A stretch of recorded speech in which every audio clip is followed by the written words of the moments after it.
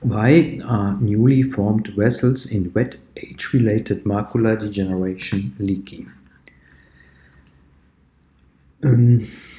If we perform an angiography of a newly formed neovascular membrane, you can see it as you can see it here. We will see that very often we have large leakages in which the fluid can exude into the subretinal space. The question is why these leakages are not closed by thrombocytes. Normally, leakages between endothelial cells of the choriocapillaries that allow contact to the extracellular matrix are rapidly closed by thrombocytes. As you can see, two endothelial cells of the choriocapillaries with a very small gap directly activated these thrombocytes that will close this gap very quickly. At a high magnification, you can see how small this gap is. It's only few nanometers, but directly the thrombocytes are activated in the lumen and fibrin molecules has been formed. If we extract such an neovascular membrane, as we can see it in a semi-thin section of the next of this slide, we see here sometimes that the RPE cells are also surgically extracted, and we have normally a big extracellular matrix with very small capillaries. These capillaries cannot be recognized by light microscope, but they can recognized in the electron microscope, as you can see here. You have many of them, 1, 2, 3, 4, 5, 6, 7.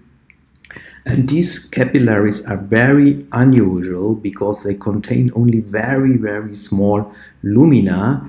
The endothelium makes philopodia projection into these lumina so that a real lumen is not clearly preserved.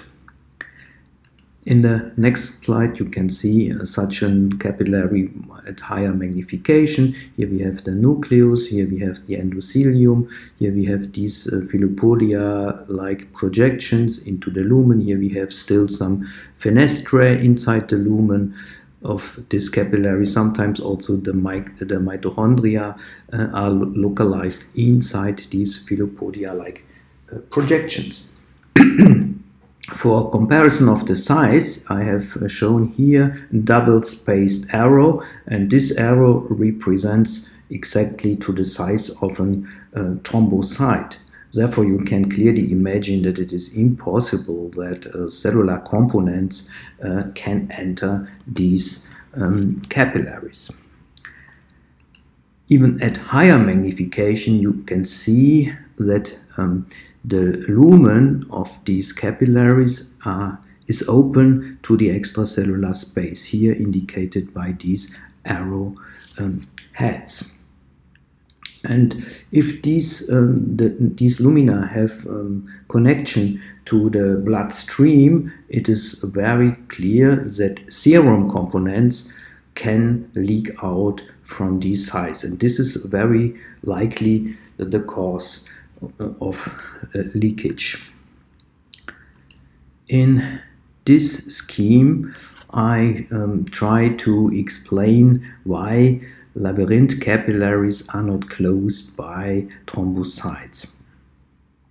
If there is a gap within the endothelium, that will be immediately closed by thrombocytes due to activation by extracellular matrix compounds. The leakages inside the labyrinth capillaries, here indicated by arrowheads, cannot be closed by thrombocytes because the thrombocytes cannot enter them, and therefore the leakage cannot be closed.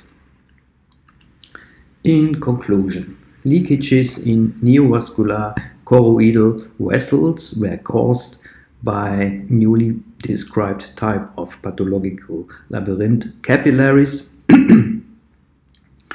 A full publication has already been published in Graves' Archive of Clinical and Experimental Ophthalmology.